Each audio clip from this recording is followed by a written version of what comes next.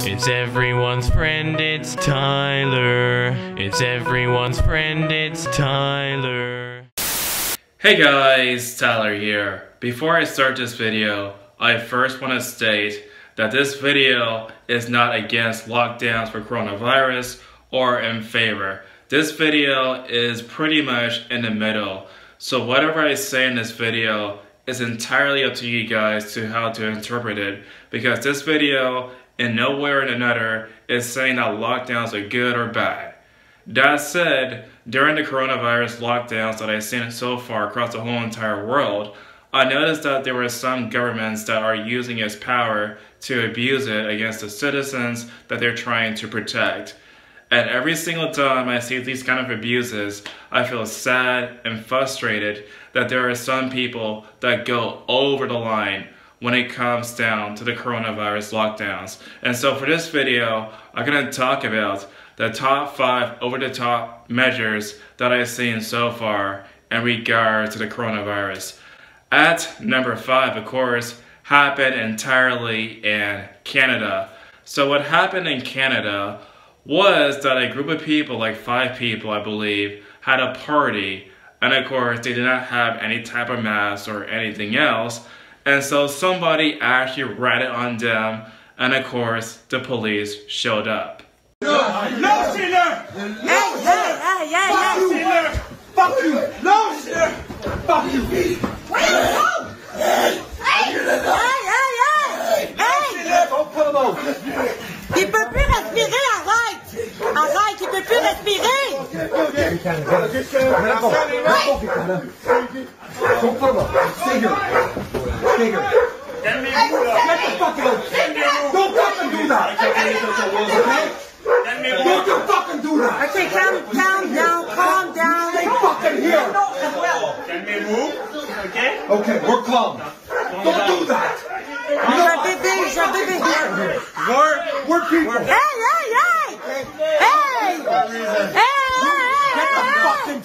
I know there's like some people online, on YouTube and on social media that spread this idea that masks do not work, they're not effective. However, think about this logic for one single second, okay? Like, let's take for example, you're sick, you're coughing, you're sneezing, and so if you did not have the mask on, you would probably spread your cold onto somebody else. And so naturally the mask is used as a guard to actually protect other people. And so even if a person did not have a mask, if that other person had that mask on, they're protected from your cold and whatever. And so those people who decided to have that party in Canada without their masks on, that's entirely up to them. And honestly, of course I am concerned about people trying to spread a coronavirus. That's obvious. It's obvious that it actually exists, that people do in fact die from the coronavirus. But calling somebody and what they're doing in their own personal house make no sense. If those people who are hosting that party want to spread their own diseases across each other at their own freaking party, that's entirely up to them for being dumbasses, right?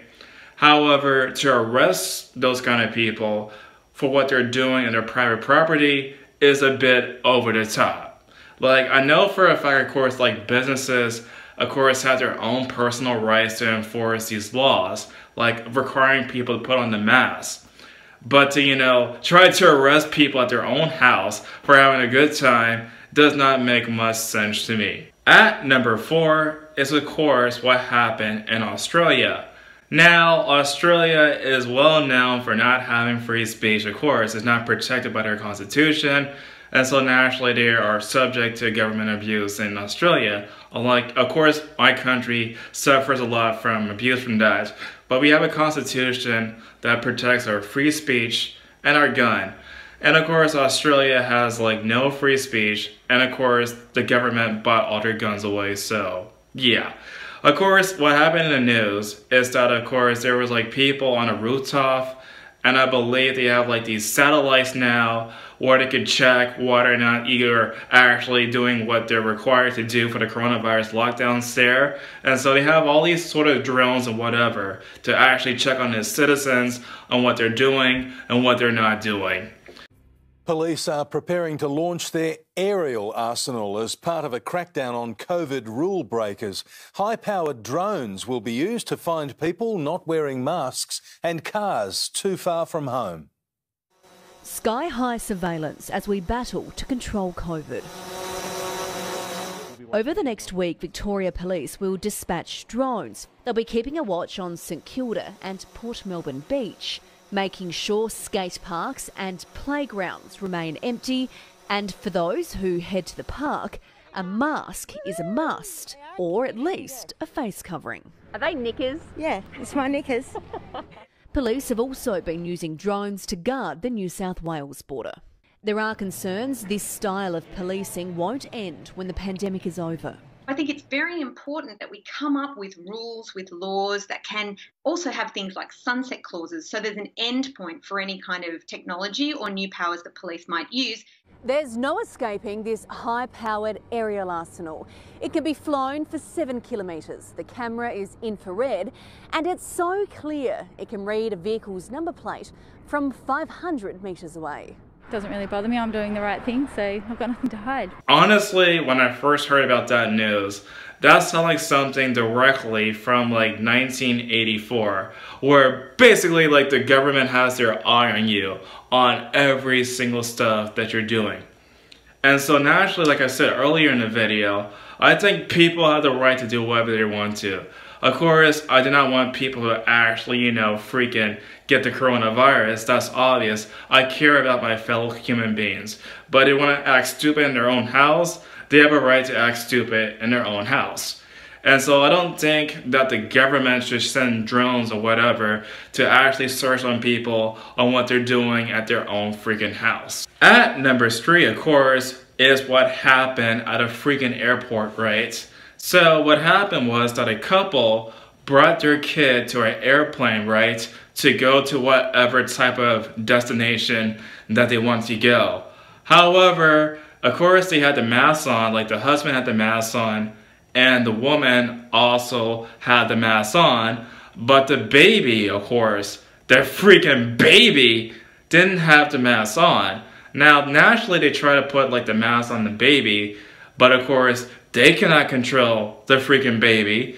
And so the airline actually banned the couple just because they could not control their baby.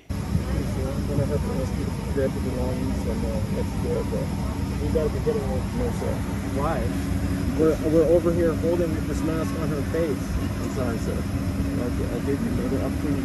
And I took that opportunity and I ran with it. You see this? I'm literally covering her face. I gotta get out. You guys do this all the time or what? Like, what? If there's non-compliance, yeah. This is compliance. I'm literally holding it over my daughter's face. This is compliance right here. We can't force her. She's literally holding it and she's crying. You're gonna do this to us? Like right now? Yeah? Wow. Alright, let's go. Look, guys, I understand the gravity of the situation, that we do in fact need masks to protect ourselves from the coronavirus. I understand that part completely. As a matter of fact, whenever I'm working at my job, I always have the mask on, I have the gloves on. I try to put any type of precautionary measure when it comes down to working out in person, right? At the same time, don't you think it's a bit excessive to kick out an entire couple, to ban an entire couple, all because they could not control their little kid with the mask on? That to me seems very excessive, because think about it. If you had a kid, you would know that it's really hard to control them. That's obvious. As a matter of fact, you don't even have to have a kid. Try going to your youngest cousins or your youngest brothers or whatever. Any type of person who is like a little kid. It's really hard to control those bastards, right? And so naturally, of course, like how would you kick someone out just because they had a hard time trying to control their kid? It just does not make any sense to me. At number 2, of course, is banning smoking and alcohol. Now look, guys, I know for a fact that smoking is bad. And matter of fact, I discourage every single last one of you guys to not smoke at all. And matter of fact, we know for a fact that it causes cancer and blah blah blah blah blah blah. And so I'm not going to lecture anybody watching this video the evils of tobacco and smoking, because it's obvious that it's really bad for us to smoke cigarettes and whatever. However, at the same time, I believe in personal choice, and so that means that that person who want to smoke have their own personal right, their own decision to smoke whatever they actually want.